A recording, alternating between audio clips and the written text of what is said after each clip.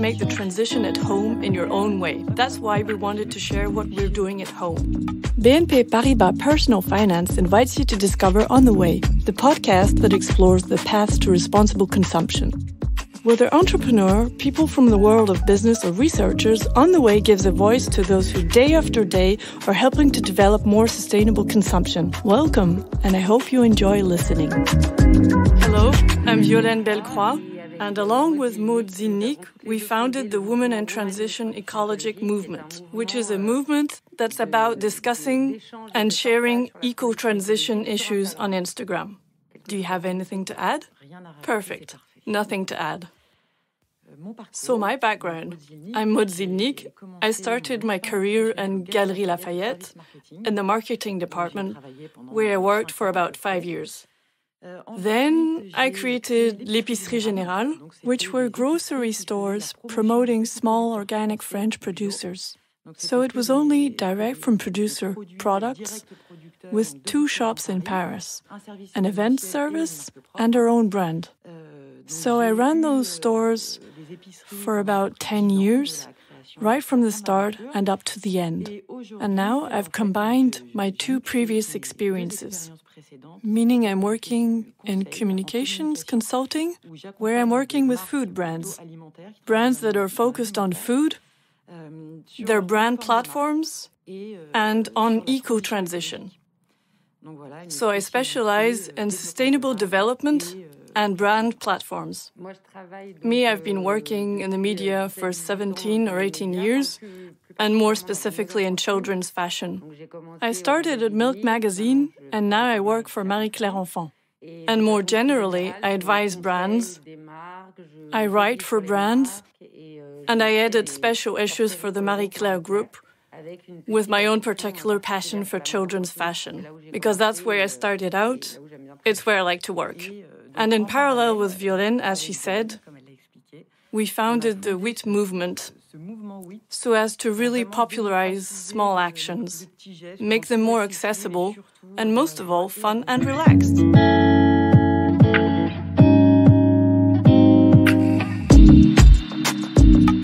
Things clicked for me quite young. I must have been 10 years old.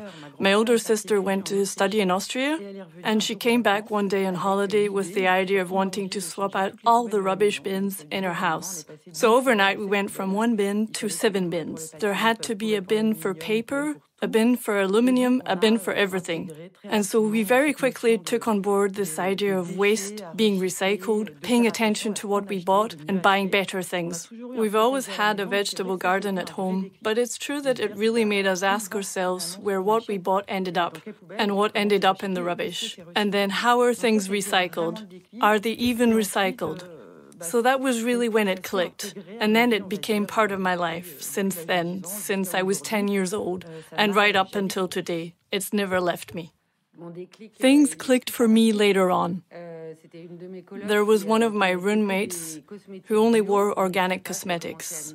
I started thinking, oh yeah, maybe it's not so silly to put that on your skin. Then one thing led to another, the bathroom, the kitchen. So I really came here via cosmetics, to this sort of alternative way of living. And my second click was Maud, who made me think about the state of what we throw away. We throw away too much. And yes, it's recycled, but there's not much behind it. So it happened in 2 stages. First on a personal level, and then for the planet. Because the eco-transition, it covers all of that. It covers paying more attention to myself, to my health, not using carcinogenic products, etc., etc. And it's also about the planet we're living on, that's suffering so much from so many habits. Things that we can rethink. So there you go. You made things click for me.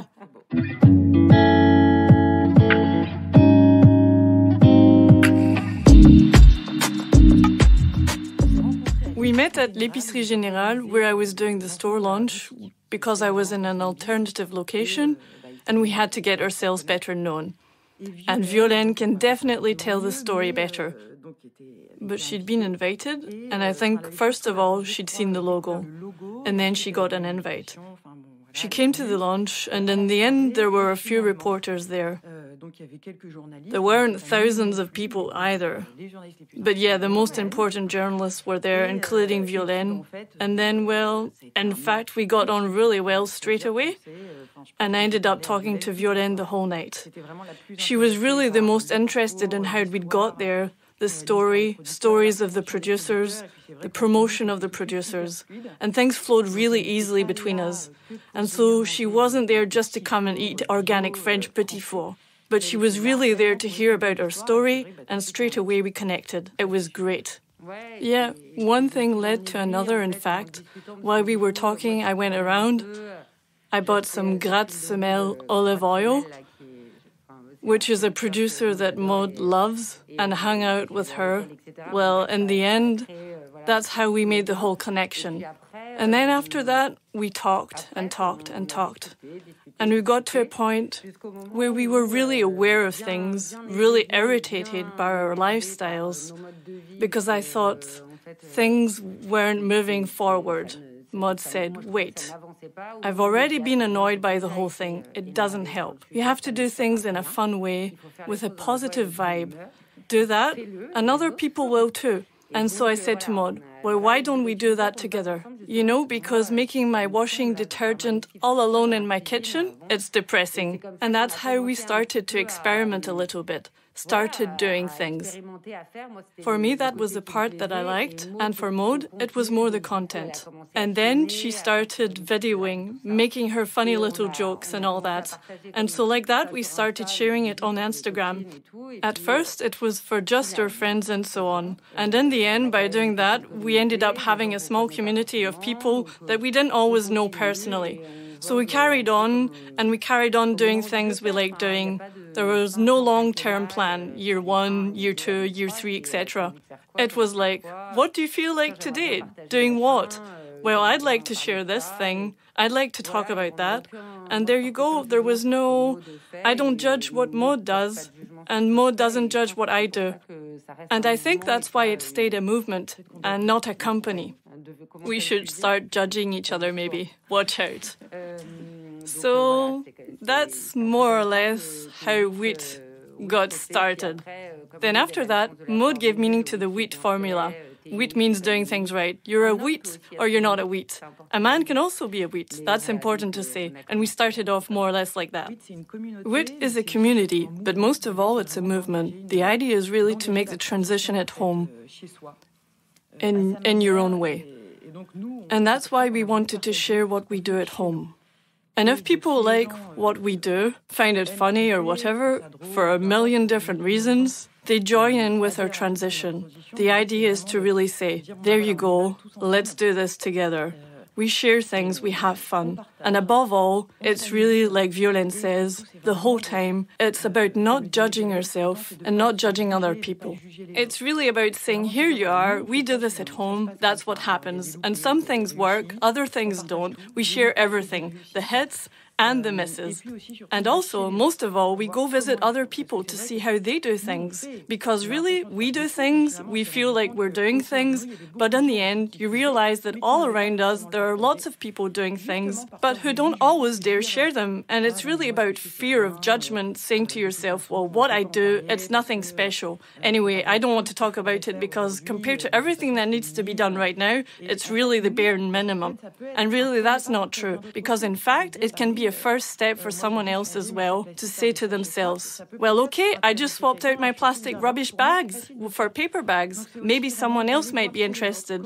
And most of all, to tell them, well, yes, for me it was easy to do. So it's really about going out and seeing other people, see how they do things. And so it's really a community that's all about sharing without judgment. And most of all, truly, it's about having fun, because there are already loads of serious things going on all around us right now. If eco-transition becomes just another burden or a mental weight, then it gets impossible. It really gets too complex. So it's about how to change. In any case, you have to adapt, give each other a hand. A helping hand is what you need. There are some people who find it super easy to compost, and others that find it hard to do without plastic bottles. How do you do it? We swap tips. And in fact, people often share. Maud asks quite a lot of questions. It's fun and there are always tips. In fact, it's a mine of information doing it together. It's a bit like Tupperware parties for the eco-transition relay with social media. It's no more pretentious than that, in fact.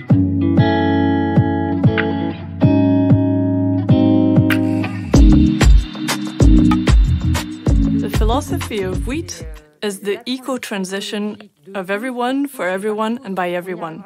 We're not going to get there all alone anyway. The public authorities are lagging behind, so instead of getting annoyed while we're waiting, and since politics isn't really our thing, not for Maud or for me, well, maybe for you. In any case, not for me, that's for sure. And there you go.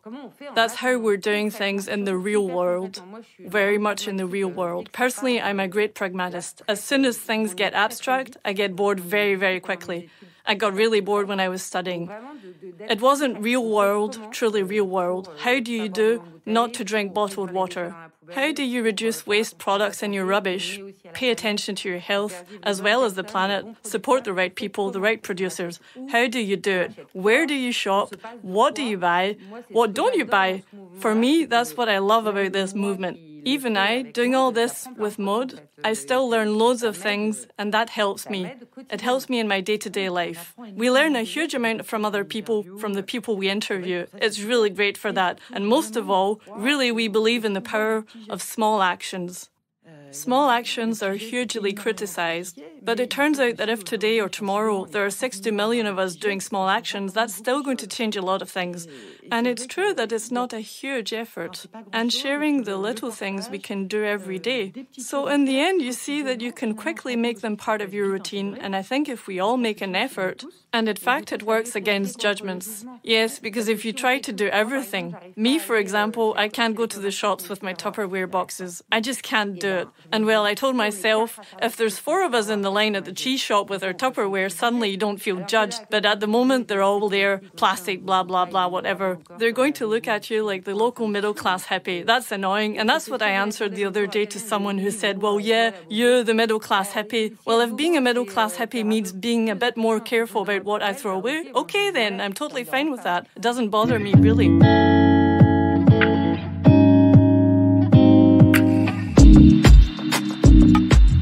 We wanted the movement to be free, to reflect the both of us.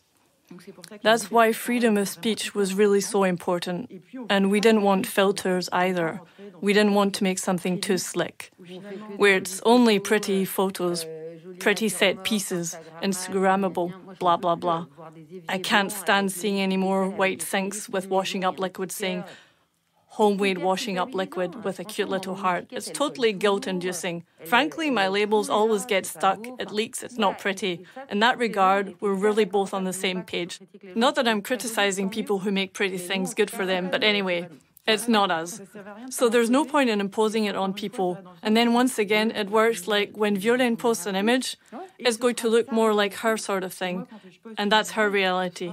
And me, when I post an image, that's my reality too. And that's what's important. We want it to be a really transparent movement that's not overwhelming either. And that most of all doesn't discourage people. No, really, that's the goal, to bring in as many people as possible.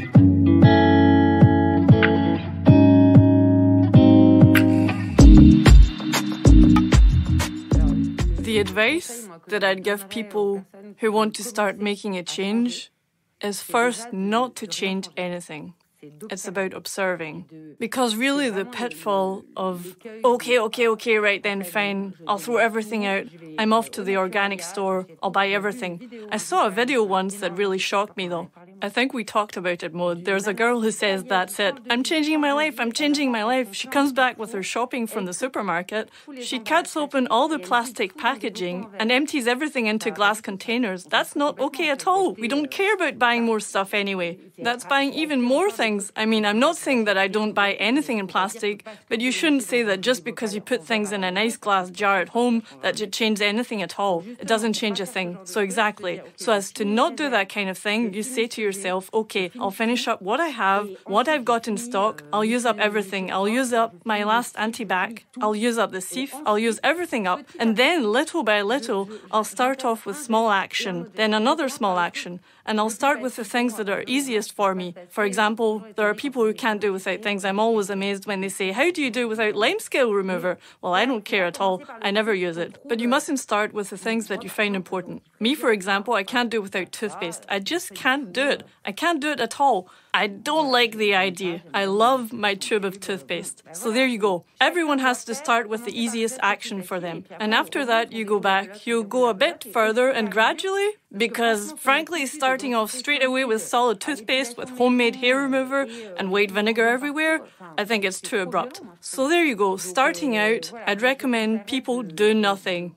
Most of all, not to go and buy anything, because it's very, yes, I'll get the eco-transition pack and all that. No. You've got to take it easy. Little by little, start with small actions. And when it's properly bedded in, the family's okay with it, then great, next action. And off you go. For me, I think it's the way to do it. And having given that advice to lots of my friends, I've noticed it works. Yeah, it's so true that the observation phase is really important at home. Observing and not diving into buying stuff straight away to solve the problem of plastic. Because if eco-transition is an excuse to buy more stuff that's going to be useless in 6 months, frankly, that's just silly. But yes, I like to shop. But for other reasons, for good reasons. That's my old experience as a shop owner talking there. I like going to eco-friendly shops, ones that are trying to do things differently, carrying new products, and because I think it's really important, and even more so right now. We're seeing how we need shops to be open to support them and be eco-friendly while in your own street. And it's true that, well, I've got less patience than Violaine. There's a load of stuff we got wrong we could tell you about if you like. There's one thing that we both truly screwed up. Yes, there's one thing we screwed up. That one was really a classic. Go on, you tell it because it was special. So it was just before the first lockdown? Is that the one you mean? I know, maybe it was another one. So yeah, there's a ton of them. There's one, well, poor thing. My husband, he's the one who's had to try out all my experiments first. So that, as Violaine says, is why I also tried to do the same as her in her observation stage. Because I tried to do a lot of things quite quickly. A bit too quickly, really. And one of the first things I had to do at home was doing or washing detergent. And it has to be said, there were a fair few screw-ups. Without a blender, more specifically. It's true, without a blender. Because with a blender, it works fine. There you go. And well, without a blender, there were a few mess-ups. It made a few globules. It made blobs. It wasn't super liquid. One time it was really liquid. The next time there were blobs. Personally, I get annoyed pretty quickly when things don't work. I tell myself it's fine, it's okay. It still works. And so I made washing detergent. And then I carried on using the detergent with these blobs that never quite dissolved, but that still managed to find their way into the machine, and which ended up on my husband's shirt. A rather fat blob of soap, all that. And so I got the clothes out. I wasn't paying attention. The shirt dried out, obviously. And then the shirt got ironed with all these big blobs of fat all over it. And so one day I hear him screaming in the bedroom, "Damn it! I can't take any more of your crazy experiments." And sure enough, he had ended up with at least 4 or 5 shirts that still had big fat stains somewhere on them. And then they'd been ironed. It was a total screw-up. End of. Now I'm delighted to have discovered the brand La Lessive de Paris, which has been a real lifesaver. I tested L'Alchimiste. That's also really good. Same sort of thing. You mix up a small sachet with hot water, and this small sachet is already well prepared. And there aren't too many blobs. It's fine. But yes, that's your thing. For me, La Lessive de Paris gets the job done. It comes in returnable bottles. And it smells nice. It smells nice, it works, and it does the job. And then when the bottles are empty, they come and collect them. It's ideal. It's really ideal. Everyone has to find their own thing. There you go. That's why it's also good that WITE is hosted by Anne, Maud, and me. Because for me, there are things I find super easy, and I do them. For Maud, there are other things. For example, Maud collects all the things she has to throw out in her cellar. And she knows they're not recycled. For me, frankly, it's annoying. I'm no good at recycling. The public authorities have to do something. I don't care. I throw my rubbish out in the meantime. I don't like storing it up. So there you are. We're both different, and that's what's good. It's that there are things we both do, and there are things we do differently. And that's why I think people identify with us more. Because if I was Brie Van de Kamp, all perfect, impeccable, and Maud was the same, that would just be annoying. So that's what really drives us. And there's what we messed up, and we did mess some things up. A body cream that went off after a couple of days, I really got yelled at because I'd put it in the fridge. It stank. It was horrid. So there you go. We messed some stuff up, and it's all good. Our other halves don't really care that much. But then we did get other things right, and I see the feedback through little comments, small things. It's great what you're doing. It's so nice. I've started doing it too. I've started doing this as well. And okay, so anyway, it's not going to be enough to save the planet. So really, if governments don't do something, we're really going to be in, well, it's going to be tricky, let's say. But in the meantime, instead of getting angry about doing nothing, well, at least we're doing some things we like with varying degrees of success. That's right, but it's really very important to share both, what works and what doesn't work. Seeing as it's a community, a movement, there's always someone who tells us, yes, I know, but I did it this way, and it works better this way too. If we only shared our successes, that would make people feel really guilty. It would freak everyone out. So really, the idea is that we find solutions together. And yes, then people often improve recipes with, yes, it's because you didn't use this thing or you forgot that. And they're usually right. And we pick up the recipes randomly here and there. So for me, I find it really positive to share any negatives, because that turns into a positive.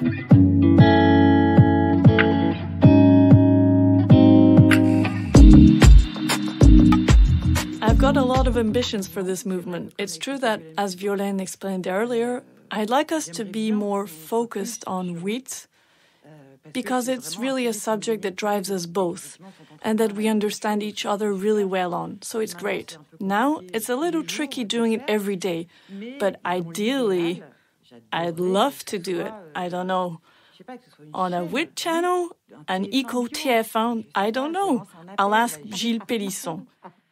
Violaine could be the 1 p.m. Eco News anchor. I don't know. But whatever. A form of media that's accessible to as many people as possible, where we share an eco-transition that doesn't make you feel guilty and which doesn't become yet another mental burden. And to try to keep this collaborative thing, I work a lot for the media, but it's not collaborative. Plenty of people are doing it. Personally, I love what I do, but I'll try to find a way to continue to be part of this exchange, which is really valuable, because we don't know any better than anyone else. In fact, being journalists doesn't mean we know any better. Being in a Green Party doesn't mean we know any better. We're all the same, and our grandmother's tips can help us with some things. All the generations combined, all these profiles can lend a hand together. I'm with Maud on this idea of the media. I prefer not to do video, because I'm more comfortable with writing and all that, but why not? But I would like to continue to keep... We could make a system where they could call us in, for something, for a live program.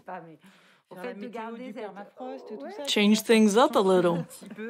You can really have a channel now, really where you can express yourself on different subjects, like now.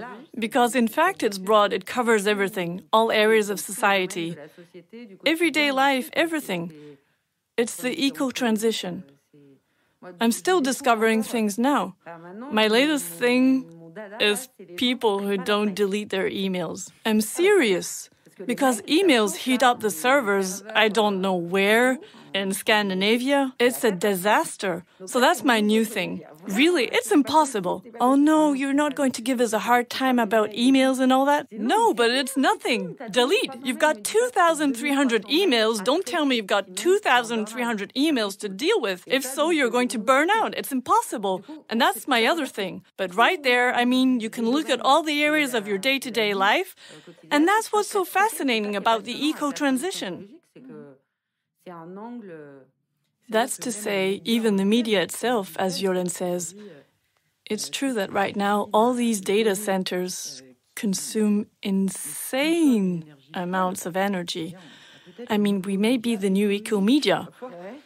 But it's true that Netflix today is brilliant and all these platforms because there's loads of really interesting content. But storing all this content still means crazy energy consumption. So hopefully Netflix and everyone is thinking about how to reduce the impact of these data centers a little bit. And there's this kind of mania we have of wanting to keep everything, all our photos, all our emails, but in fact our parents, our grandparents, and even us when we were kids, we didn't always have all our videos all the time. If you lose them, you lose them. You lose a photo, then you lose a photo. You don't have to carry everything around with you like a tortoise. And frankly, we've got the right to forget things from time to time. You know that video, Clearing Your History, is great. Everything's stored everywhere. It's hellish, and all our silly stuff on WITE, you know, of course, but well, when we're 70 years old, they'll still be wheeling it back out again. Well, again, it's for a good cause. It's all good.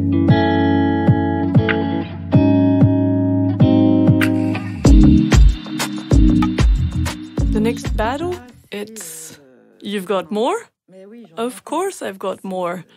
It's a subject we agree on. It's children. That's to say, well, mine are younger. I have 2 daughters, a 5-year-old and one of 9 months old. And it's true that it's not so easy to impose all our ideas on them. And most of all, I don't want to impose them. I want the past to make itself. So I'd like it to happen for them by itself. So sometimes I crack a little bit. So while I'd like all their toys to be 100% organic wood, 100% organic all of the time, all that, but it's true that it's difficult for them. It's clear to me. They want unicorn toys, everything all the other kids have at school. You have to get perspective from time to time, especially as our kids are born green, I think, in our society, because we've become that. And because I was born in 78, and society wasn't all that green, and we became green. But in contrast, our kids, in terms of rubbish, recycling rubbish, respecting the oceans, and all those things, they're far more comfortable. So I tell myself that from time to time, that's worth the occasional pair of Nike for their birthday because they really want the same shoes as the other kids. Or a pair of Nikes from Vinted. You go on Vinted and try and find the pair they want, blah, blah, blah. For me, I find it really hard to impose things on my kids. As it is, they say, Mom, we don't have the same snacks as everyone else, and the poor things don't have snacks and wrappers, that sort of thing. So sometimes I add a granola bar as a treat, because you also have to let things go a little, I think. And I agree with you, with kids it's really tricky. So kids are an issue, and then there's teenagers. Oof. You can find all the episodes of On the Way on your favorite podcast platforms and on the personal-finance.BNP Paribas website. And if you'd like to take to our microphone and tell us your story, please contact nicolas.meunier at bnpparibas.com. See you very soon.